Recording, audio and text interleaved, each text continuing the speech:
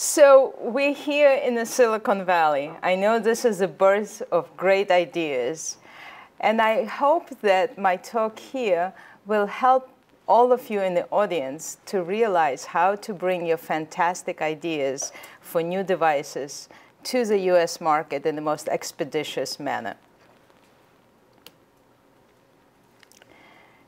I'm sure all of you know that you do have to deal with the FDA in order to make your idea into a reality, because we do oversee all of the drugs, biologics, medical devices, in addition to food and cosmetics.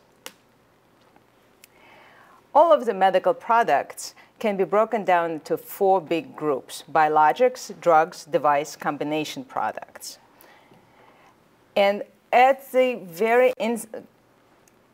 incept of your idea, it is imperative for you to try to figure out what is the end product going to be considered in the United States. And I emphasize in the United States because regulatory definitions are different among different countries. So in the US, biological product means any virus, therapeutic serum, toxin, antitoxin, or analogous product applicable to the prevention, treatment, or cure of diseases or injuries of man. While drug is an article recognized in US pharmacopoeia that is intended for use in the diagnosis, cure, mitigation, treatment, or prevention of disease in man or other animals. And it's those articles that are intended to affect the structure or any function of the body of man or other animals. Finally, devices, which is obviously my passion. Device is anything that diagnoses, cures, mitigates, treats, or prevents disease or condition, or affects the functional structure of the body, and this is the caveat, does not achieve its intended use through chemical action and is not metabolized. And those last 2 bullets would usually make a clear distinction between drug and a device. If you think of FDA as a humongous organization, you're absolutely right. But within the FDA, there are 6 centers: Center for Food Safety, Center for Drug Evaluation, Center for Biologics, Center for Devices, and Center for Veterinary Medicine, and National Center for Toxicological Research. And just as a tangent, I see several of you taking notes. I believe all of these slides will be available on the website, and I have designed the slide deck with all of the links to pertinent websites so that nobody has to take notes. Now, what is a combination product? Combination of 2 or more different types of products. So the drug and a device and a biologic, drug and a biologic, drug and device and biologic. And I do want to spend a minute emphasizing this because we see this as a new emerging area. There are more and more combination products coming to the FDA every day. Regulatory approaches differ greatly between biologic drugs and devices, and the combination products are, just as the name implies, are a combination of the respective regulatory approaches.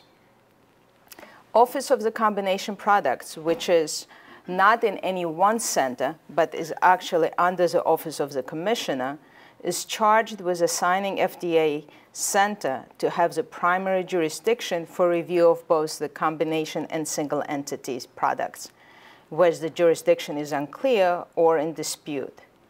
It provides a focal point for combination product issues for both internal and external stakeholders, and has a broad oversight responsibility covering the regulatory life cycle of combination products. Or simply, it answers 4 questions that the products may ask if they could talk. What am I? Classification. Where do I go? Assignment. What do I do when I get there? Regulatory pathway. And how can I get out of there as quickly as possible? Now, product determination, or RFD, is a venue via which you can get Office of Combination Product to give you a very prompt response on all of these 4 questions. And the link, just as I said, to the RFD is on this slide. Many people ask me, well, when should I submit RFD? When is it too early? When is it too late? I always recommend submitting an RFD before any submission. Why? Because we may stop the review clock while a determination is being made.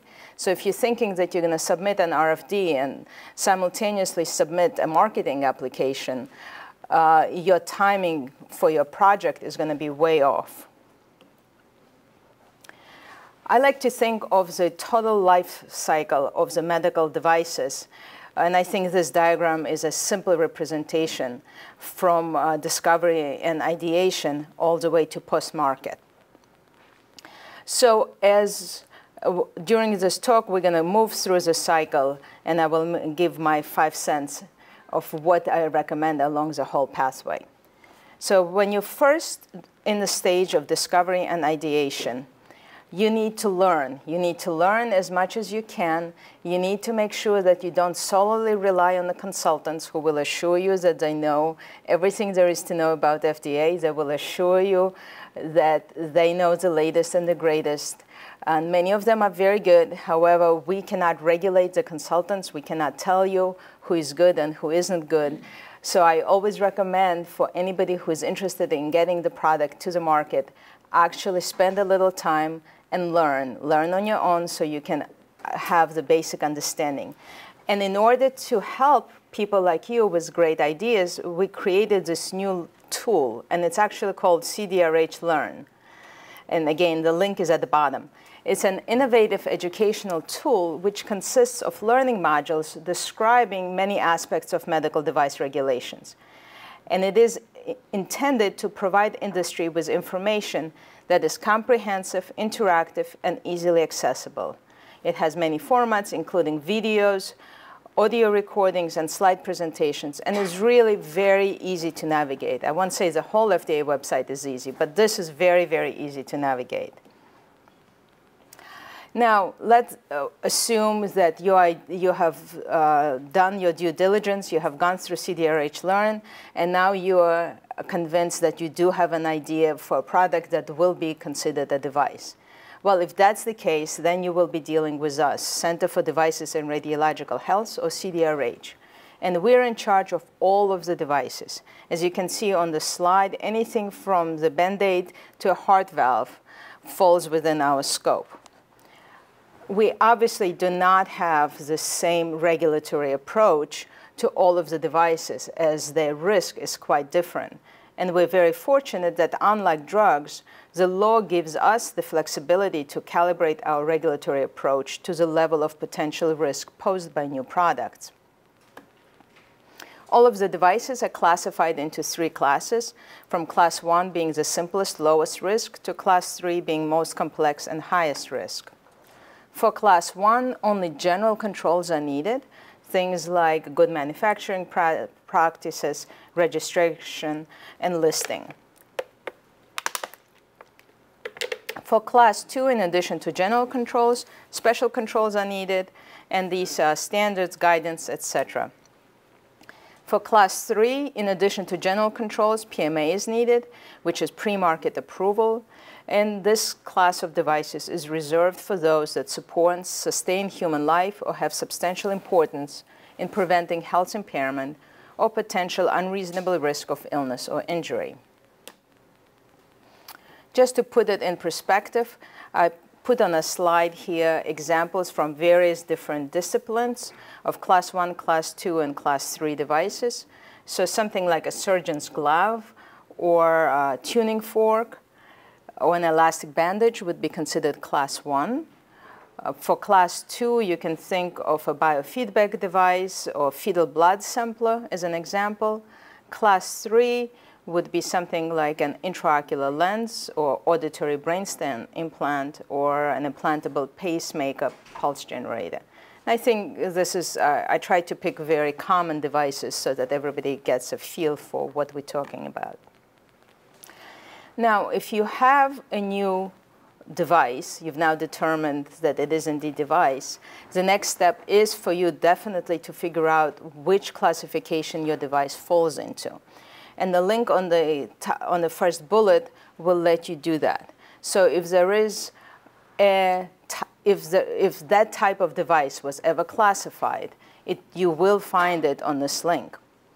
Now, if you go there and you say, I have no idea where my device falls, I have looked, I have spent the time, I have looked, and there's nothing on there that looks in any way similar to the type of device I envision, then you can submit something called 513G.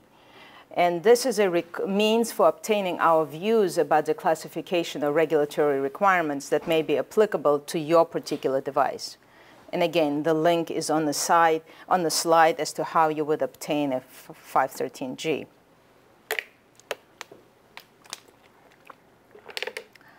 Once you have your basic knowledge, you proceed to invention and prototype. And before you start your preclinical work, I strongly recommend a lot more digging and a lot more learning. One of the things that you need to check is guidance. We have many, many guidance on our website.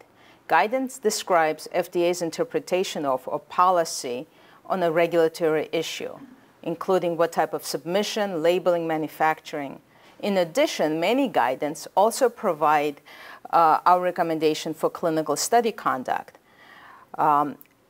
Whether a guidance is available or not is very easy to check on the link at the bottom of this slide. Now, if you think of guidances and standards, which I will be describing in a minute, the way we talk about it is whether they are horizontal or vertical. So horizontal guidance would describe things that are applicable across different types of devices. And then a vertical guidance means that it's a guidance for a specific type of a device. So if you're looking for vertical guidance, or you can go to the link on the slide before and put the category of device. So for example, if you put neurology, these will pop up, which are 3 guidances specific to neurological devices. Now, in addition to guidance for well-established technologies, within the last 2 years, we have introduced a new concept, something called leapfrog guidance. And this is a mechanism via which we can share our initial thoughts regarding the content of pre-market submissions for emerging technologies. It is intended to speed the development and approval of future submissions and to expedite innovation in the United States. The 2 examples that I give on the slides are the retinal prosthesis and the MIGS guidance, which was created with a great help of American Glaucoma Society under Kuldov's leadership.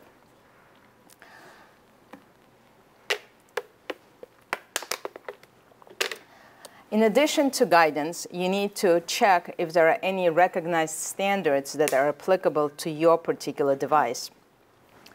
So the important word in this is recognized. There are standards, and then there are those that are recognized by FDA, and then they start being called recognized standards. A consensus standard which FDA has recognized for use in satisfying a pre-market submission requirement is called a recognized standard. And to check the recognized standards, again, the link is provided on the slide. And those outline parameters needed for evaluation of a specific device, preclinical testing needed prior to human testing, and very often recommended clinical trial. It's really essential that you check this before you pursue the next steps.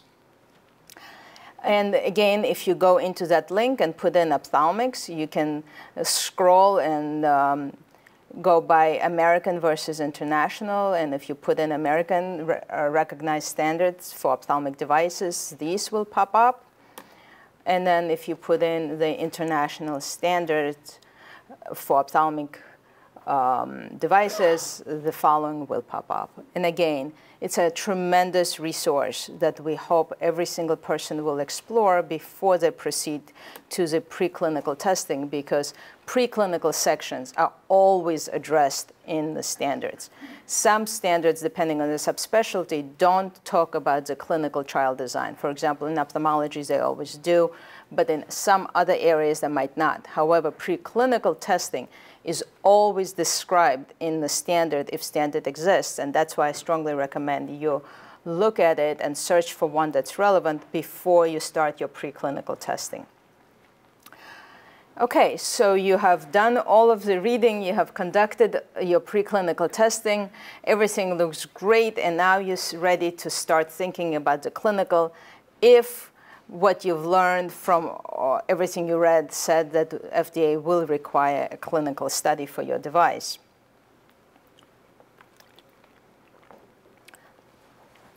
If you are going to be conducting a clinical study on an unapproved device in the United States, you need to know about investigational device exemption, or an IDE.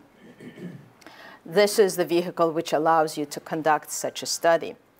There is a requirement for informed consent, labeling, monitoring, etc.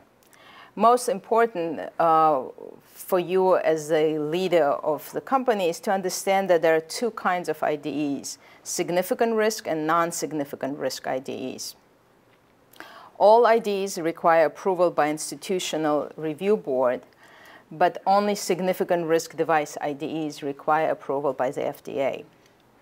And those that do have a 30-day review period, i.e. every single IDE that comes into the division gets our decision within 30 days, because if they don't, they're automatically deemed approved. Again, significant risk study cannot begin until IDE is approved by the FDA. Definition of a significant risk study is one that presents a potential for serious risk to the health, safety, and welfare of a subject, and usually is an implant or used in supporting or sustaining human life, or of substantial importance in diagnosing, curing, mitigating, or treating disease, or otherwise poses a significant risk. Usually the sponsor makes the initial risk determination, then IRB reviews the sponsor's determination. If the IRB disagrees with the sponsor's non-significant risk assessment, IRB then must inform the clinical investigator and, where appropriate, the sponsor. When somebody isn't clear about whether it is or it isn't significant risk, we are available to help in making that risk determination. And that can occur via Q submission. FDA is a final arbiter on whether something is or isn't a significant risk.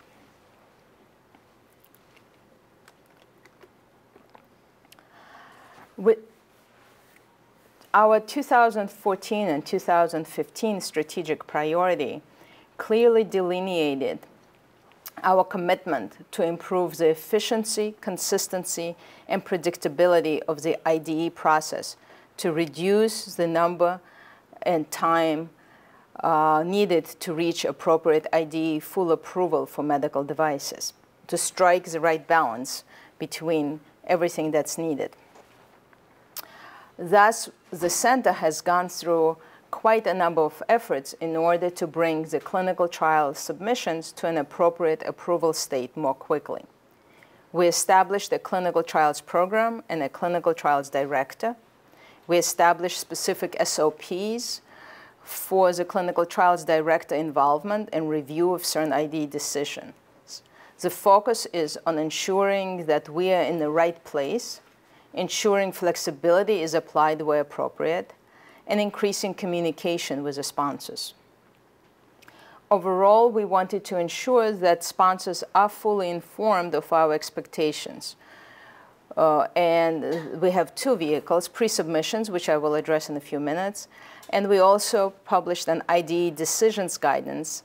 And again, the link is provided below. So if you are contemplating conducting an IDE, I strongly recommend you reading this guidance. Our efforts have really had a tremendous impact. Here I have graphed FY means fiscal year, for those of you who don't usually work with the government, fiscal year 11 versus fiscal year 14. And this is percent of IDEs that were fully approved within 2 cycles. And you can see a tremendous rise from 15% to 63%. While the median days to the full IDE study approval has drastically decreased from 442 in FY11 to 30 in FY15. And I'm sure with this audience, numbers do more than my words. Now, our vision is to make sure that patients in the US have access to high quality, safe and effective medical devices first in the world, and that the US remains the world's leader in regulatory science, medical device innovation, and manufacturing. With that in mind, we have come up with a brand new program called Early Feasibility Study Program. The intent of this program is to facilitate the clinical evaluation of medical devices in the US under the IDE regulation. The unique aspects of this program is that it's only applicable to clinical trials with small number of subjects, devices that may be very early in the development, typically before the device design has been finalized, and usually the first clinical use of the device for the proposed indication for use.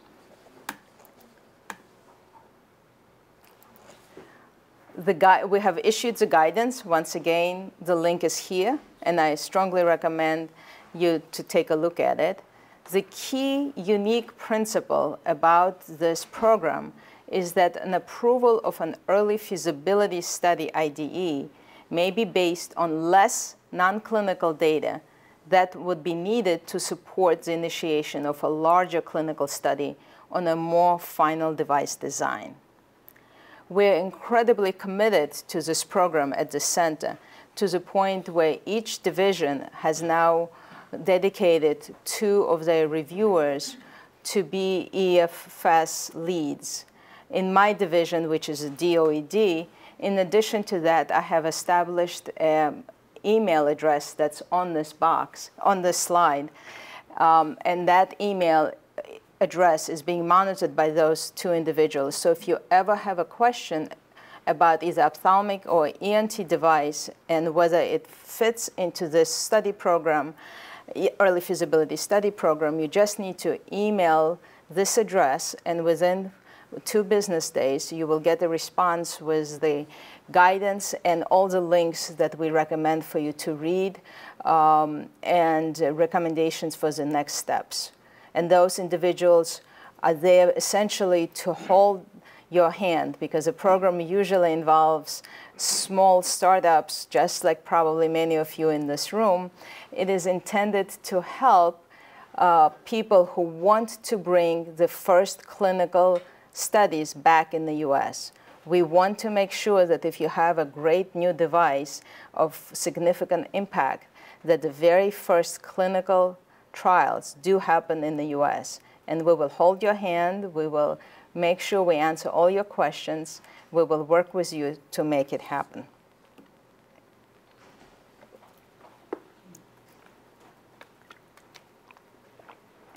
After you have conducted your clinical study, and you have hopefully a good data set, you need to figure out which regulatory submission you need to put forward.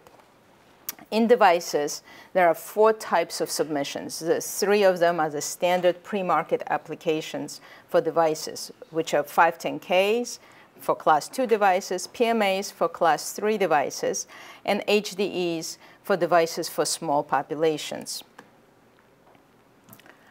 510K is a marketing clearance application, and it allows FDA determination of substantial equivalence to a predicate device, which is currently on the US market. The official definition of substantial equivalence is on the slide. It's basically if in comparison to a legally marketed device, it has the same intended use and has the same technological characteristics as a predicate, or has the same intended use and different technological characteristics, but does not raise new questions of safety and effectiveness and demonstrates it is as safe and effective as a predicate. We have worked diligently to make the submission of 510Ks as transparent as possible. To that end, we have a very long list of guidances about 510K process. I have tried to highlight some of the key ones on these slides. And again, I will probably spare you the pain of going through each one of these. But as you can see, there's something called how to prepare a traditional 510K. So no, you don't need a consultant. You can just read it. And it's really, we have a whole group of people who are sure that things are written in plain language. So after we're done with it, it goes to this group to make sure they translate it to a different language that everybody can understand. So by the time the guidances get out, anybody in this room should be able to read it and clearly understand what it says. We have frequently asked questions on the new 510K paradigm. We have the 510K program evaluating substantial equivalence, etc. We have done, once again, a lot of work to make sure that we stay on track to meet our performance goals related to 510Ks and other device approvals. We are very delighted. We're delighted that the backlogs of the 510K submissions have gone down significantly, and that there's quite an impressive increase in percentage of applications that are approved or cleared. Here I have graphed the average time to decisions for 510Ks. And as you can see, while in 2010 there was a peak, since then the total time to decision has gone steadily down. While the percent of the 510Ks determined to be substantially equivalent is undergoing an uptick. And we'd like to believe that it's due to all the new guidance and the transparent communications that we've had and all of our efforts, but who knows? Just to put it in perspective, I just looked at 510Ks for ophthalmic devices only. And for that small subgroup, the number of annual submissions increased 75% between fiscal year 9 and fiscal year 14, while we still were able to decrease the total time by 32%. And the percentage of decisions which were issued within 90 days, which is our statutory goal, has improved by 27%, which surpassed all of our performance goals that we have made commitments to. Now that we discussed 510K, let's talk a little bit about PMA. Pre-market approval, as I said, intended for Class 3 devices. And the application needs to contain sufficient valid scientific evidence to provide reasonable assurance that the device is safe and effective for its intended use. When we make that determination, we consider the intended population, the conditions of use for the device, the probable benefit to health versus probable injury or illness, reliability of the device. And once again, we make a decision only based on valid scientific evidence. Every PMA undergoes a thorough review by many, many reviewers of pertinent backgrounds.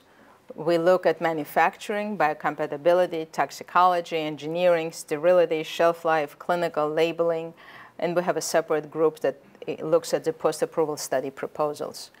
And for those of you who wonder what happens to the PMA when it gets into the door of FDA, a team leader is assigned and very quickly has to decide on what subspecialists are needed for review of that particular submission. And then a team is formed, and each team members reviews their pertinent point, and then there is the team leader puts together the overall assessment and everybody's recommendations. And then that goes up the management chain, and the decision is made prior to obviously leaving the FDA based on everybody's input. For PMA review, there are many stages. There's acceptance filing. Interactive review is something that is a relatively new feature, and sometimes really astonishes the sponsors, because yes, you might get a call from the government. I strongly believe that the fastest way to get answers to very quick, simple questions is to pick up the phone, and I encourage my reviewers to pick up the phone and call the sponsor if it's something that can be simply clarified rather than stopping the clock and going through the whole generation of letter, going up the chain, coming back down. So yes, very often you will get a call and saying on page 355 you said X, but on page 475 you say Y about the same thing. Which one is correct?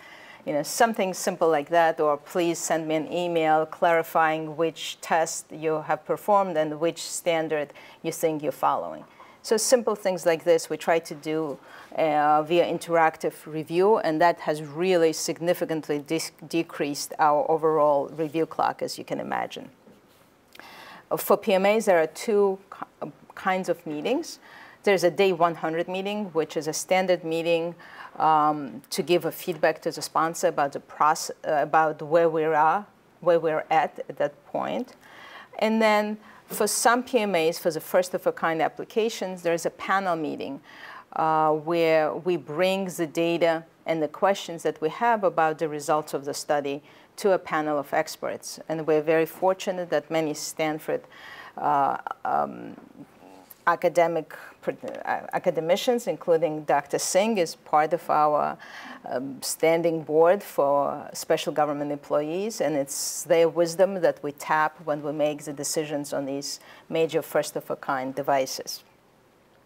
At the end of our review, there are obviously there are three kinds of letters that we generate: either approval, which is something that everybody wants, or approvable pending GMP, or with deficiencies, or not approvable. And just like 510K, there are many guidance that address different aspects of the PMA process. The one that's most recent kid on the block, the one that I believe everybody who is interested in bringing a PMA to the market needs to read, is the first one. And that's our benefit risk determination guidance. This is the first and only guidance anywhere in the world where a regulatory agency actually clearly states what it is that we consider when we make the risk-benefit determinations, and how it is that we decide what gets approved and what doesn't. The same guidance is intended to be followed by FDA reviewers, so it is not as if we're telling the outside world something different than what we're doing inside. It clearly, the intent was to put on paper how we do what we do, so that we can educate our new reviewers who we continuously hire, as well as we can clearly communicate this to the sponsors, to the individuals interested in bringing devices to the US market. And then there are many others. I just put some of the key ones on the slide. This is not an all-exhaustive list. If you're interested, again, in all of the guidance, you have to go back to the links that takes you to all of the guidance and type in PMA, and the comprehensive list will pop up. But these are some of the ones which I thought everybody should take a look at.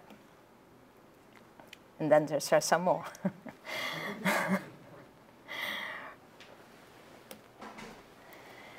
So with all of these guidance and all of these efforts, we're delighted to see that our efforts are paying off. Just like with the 510Ks, the average time to decisions for PMAs is decreasing. If you compare the total time in 2014 to what we were doing, how we were performing in 2007, you can see that we're steadily decreasing, while the percent of PMAs approved has been steadily increasing. So if you compare to 2010, which was the low, to where we are in 2015. Now again, it's not a full 2015, but the data that we had at the time of generating the slide, 100% of the PMAs were approved.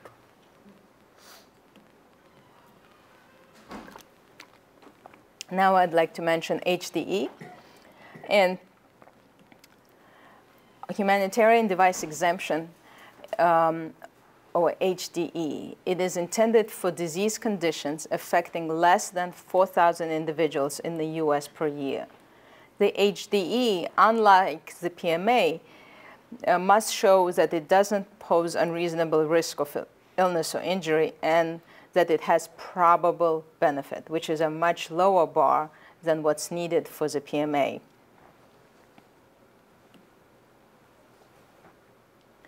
HDE approval authorizes marketing of a HUD device. Now, in order to be eligible for an HDE, one must first obtain a HUD designation or humanitarian use device designation. And the way that's done is there's a separate group to whom the sponsor submits the proposed indication for use and tries to make a case based on literature and any other available data to show that it is indeed less than this IFU, this indication for use, indeed affects less than 4,000 individuals in the US. The other eligibility requirement is that there is no comparable device currently available on the US market through either 510K or PMA. The limitation of this is that the IRB approval is required before the device is used, and that labeling must clearly identify device as a HUD, and that effectiveness for that indication hasn't been demonstrated. Now, with all of this, I still believe that an HDE is a very underutilized tool.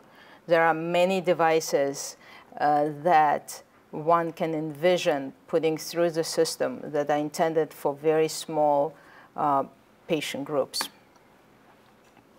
People ask, has it ever been utilized? Yes. And the Argus 2 retinal prosthesis system is one of the recent examples.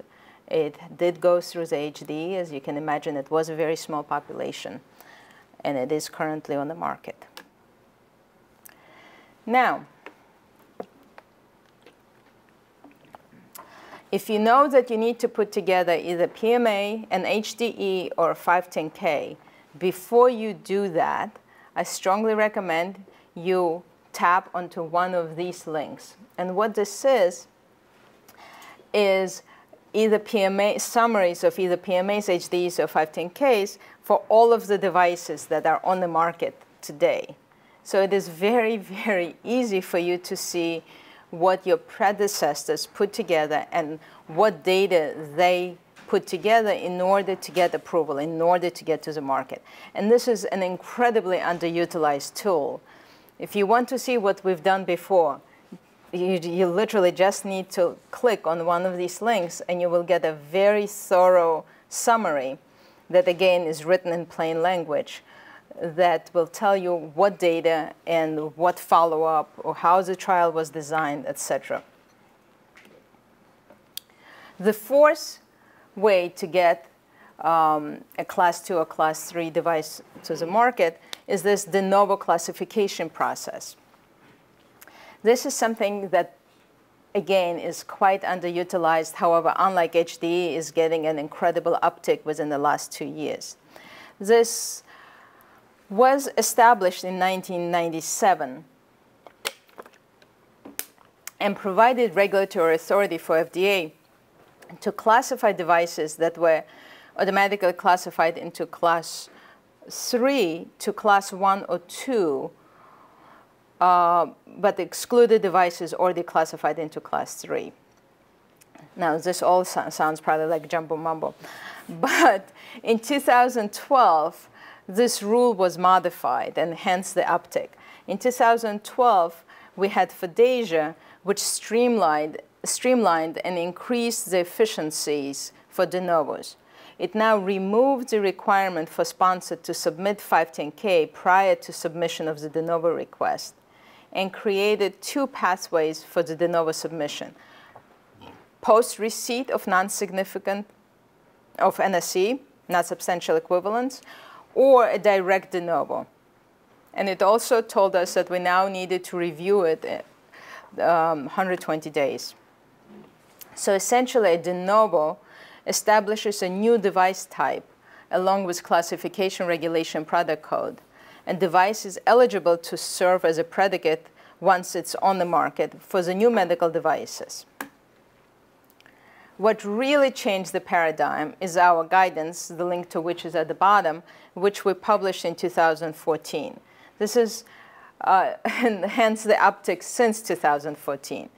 The guidance clearly says that we now removed requirements for 510(k) submission prior to de novo, that FDA has 120 days to make the classification decision, that we can either grant or decline it, that there is a pre-submission meeting process, and that a new term was coined, direct de novo, i.e. that you don't have to first come in with a 510(k), get a non-substantial equivalence determination before requesting a de novo. And as a result, once again, I'm putting the numbers where my words are, instead of using numbers instead of just words. If you look at the orange bar, you can see that while we had none in 2010, there's quite a significant number of direct de novos in 2014.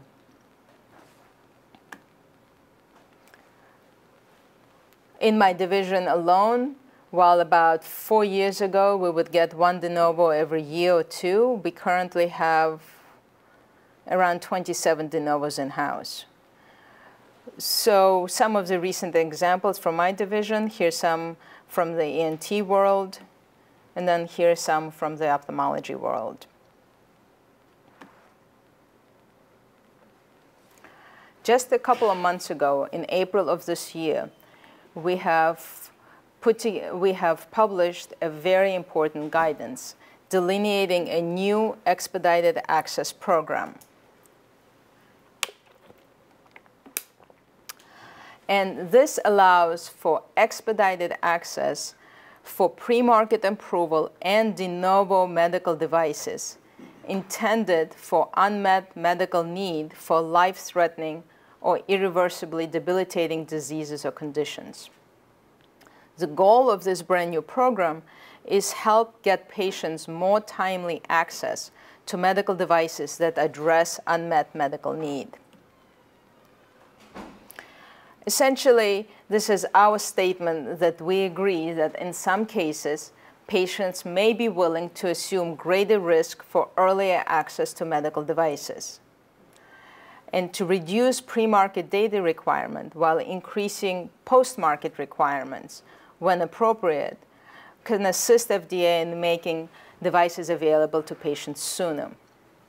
Under this program, we will provide more interactive communications during device development and more interactive ID review.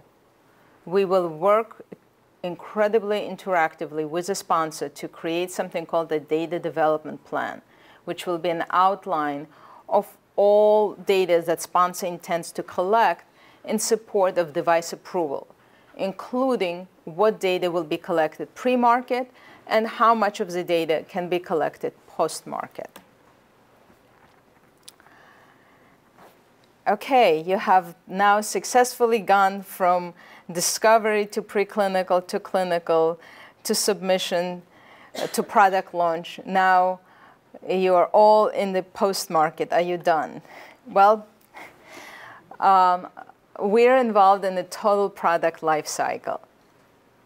And in the last year and a half to 2 years, our center has spent a significant amount of time and resources trying to figure out if there is a shift, if we can shift how much we need pre-market to post-market. And we call this the pre-market to post-market.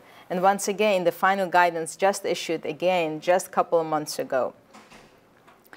The link, once again, is on the slide. The name of the guidance says it all. It's balancing pre-market and post-market data collection for devices subject to pre-market approval. It clarifies our policies on balancing pre and post, and it issued to facilitate patient access to safe and effective medical devices without undermining patient safety. It describes where it may be appropriate to issue post-approval studies at the time of the PMA approval. In addition to this guidance, within the last 2 years, every single division within the Office of Device Evaluation has undergone an extensive process of retrospective review of our PMA device types. The goal is to determine whether or not to shift some of the pre-market data requirements to the post-market setting or to down-classify device types in light of our current understanding of the technology. So what does that mean? There are many PMA type devices that were deemed to be appropriate for PMA 20 years ago. What we're doing now is we're looking at each one and trying to reassess, is the regulatory paradigm still appropriate considering what we know about the devices today versus when we first put together the regulatory pathways. By last December, we have reviewed 50%, and by this December, we're going to complete the review of all the PMA type devices. And as a result, there's going to be a communication posted on our website with the paradigm shifts for each device that is either down classified or stratified, or if there's a new pathway that we have that we decided to recommend in light of the current knowledge.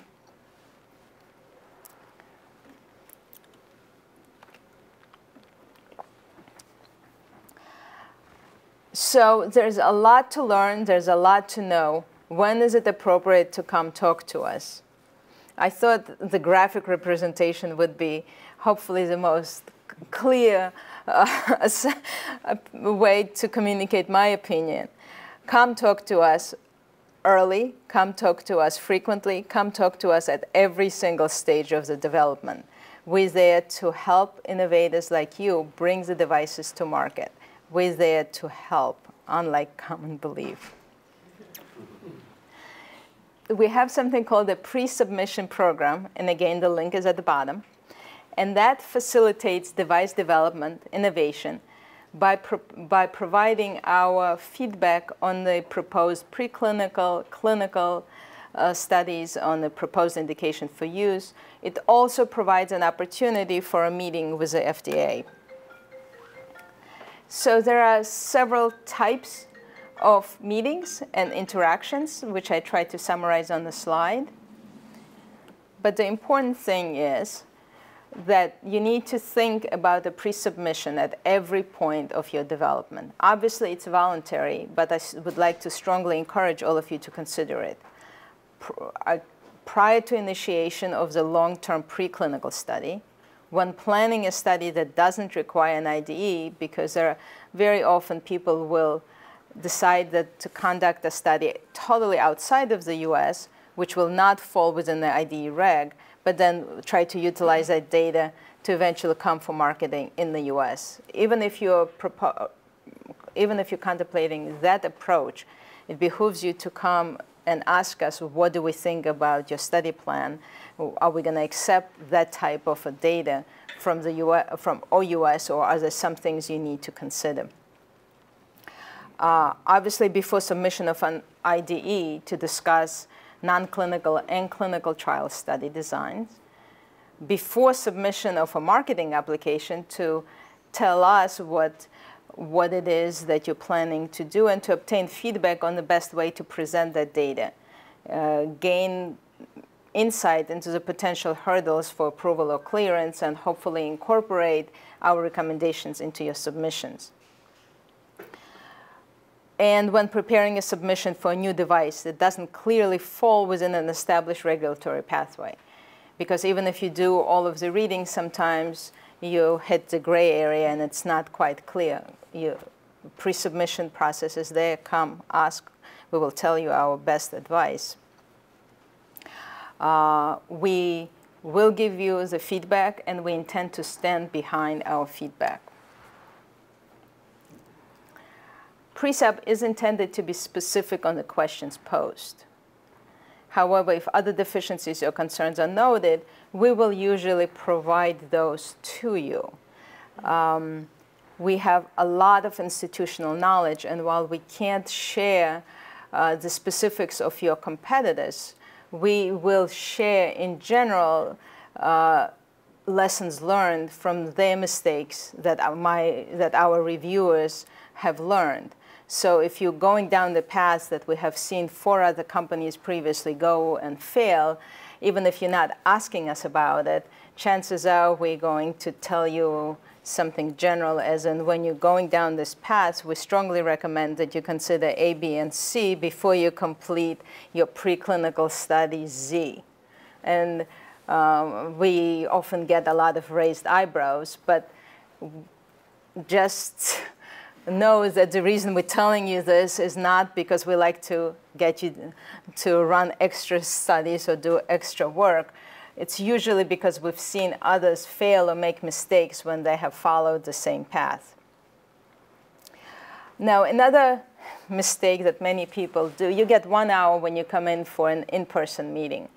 What I would like for all of you to know is that before each meeting, there's a pre-submission for which there's a whole team that reviews the information in that pre-submission, answers the questions. Then there's a meeting with a first-level manager to go over that. Then there's usually a meeting with a division director like me to summarize what was the key issues and what is our key responses, and if there's anything novel that raises new issues. So by the time the meeting happens, every single FDA person in the room is well aware of your device design, of what it is you want to do, of your clinical study, and your questions. So if you have 1 hour, I would suggest that you use it to ask us questions and get feedback. The most common mistake I see is for a new company to come in for that meeting and spend 45 minutes explaining to us, it's your meeting, so we normally won't interrupt. I might politely suggest that you move on, but I see 45 minutes somebody telling us what we've been briefed on at all different levels before, and then by the time you get to your questions, you have 5 minutes to get an answer. It's really not a very good use of your time, of your money for the airfare, etc. We will listen, but unfortunately, we will leave after an hour, because in any one day, I can have 16 to 20-minute meetings, depending on whether the industry or not, because our internal meetings are half hour. Now, meetings with industry are 1 hour, so we have to get up and go to the next meeting because somebody else is waiting for us. So just know that by the time you walk into the room, it's your hour, and use it wisely. So in summary, just everything I said can really boil down to 3 bullets. Apply all of the device-specific FDA resources. Utilize all of our recent pre-market program improvements. Ask for our input early in the development. And what's not on the slide, actually try to implement our input before you submit a pre-submission application. Thank you.